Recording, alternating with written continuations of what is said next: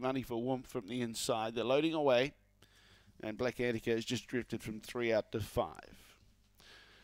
Okay, the odds are in, evens placed away. Green light goes on. This is for the Kurt Donsberg photography. He's got the camera ready to get the winner.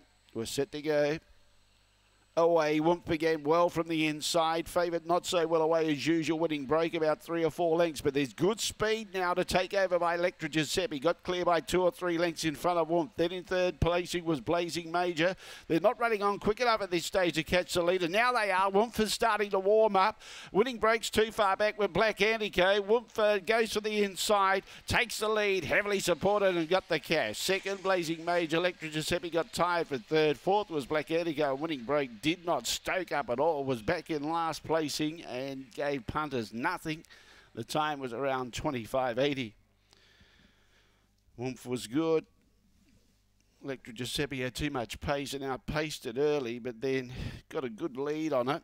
And for a fleeting moment, I thought, gee, hang on, they're not getting near Electra Giuseppe, but then they picked it up very quickly.